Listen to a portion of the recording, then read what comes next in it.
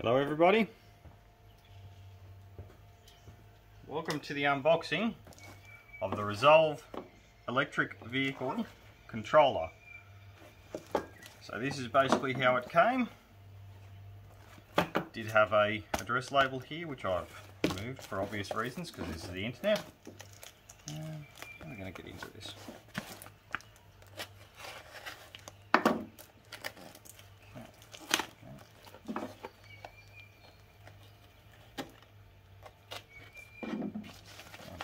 Box open. Okay, so straight up, been very well wrapped. This took 9 days to come from the other side of the planet, from Europe. I'm in Australia, so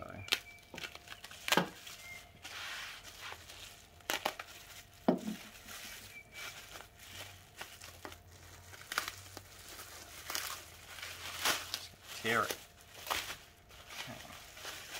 Wow, they didn't spare the bubble wrap at all.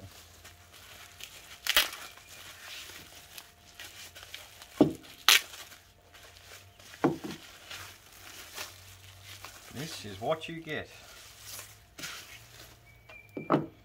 So, the instruction manual is all online.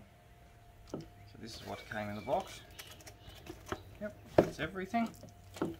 So this is for display. Got your two looms. From what I can gather, one is for the battery, the other is for the motor, inverter and charger. I'd say this one, to be honest, I don't actually know which one's which from here, but that is the unit. A lot smaller than I thought it would be. I've played with some other aftermarket ECUs before, and they have generally been much larger than this, albeit that was a few years ago. So you can see the build quality is excellent.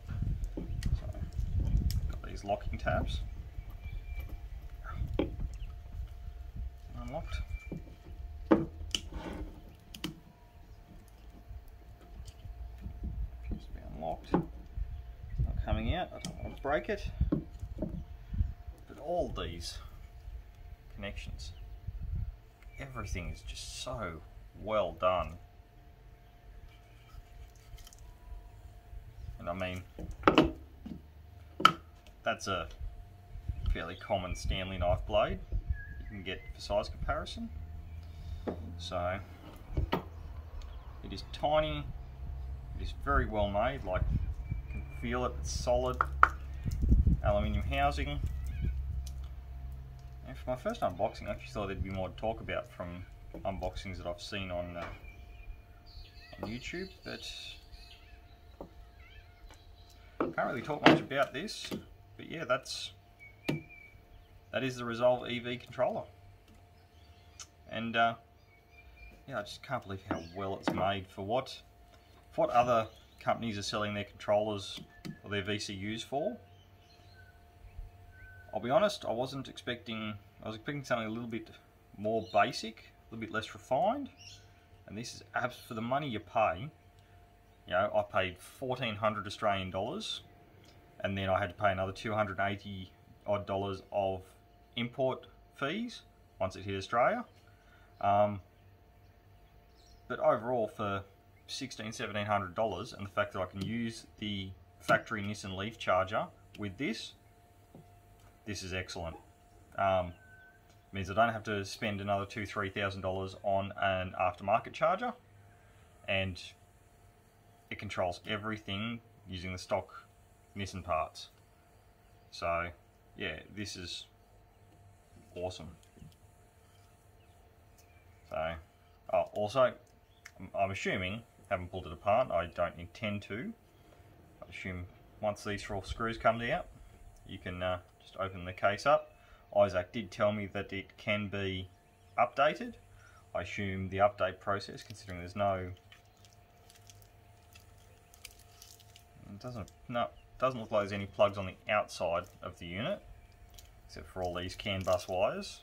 Some are just 12, some are earths, etc. I assume you'll have to take these 4 screws out and actually get to the board inside to update it. Not sure what these wires are for, so I might double check the documentation, because I'm pretty sure you can hook up a little screen to it. I assume this is the plug for the screen. I'm pretty sure I can just go down to JCar and get that screen. So yeah, here is the Resolve-EV controller.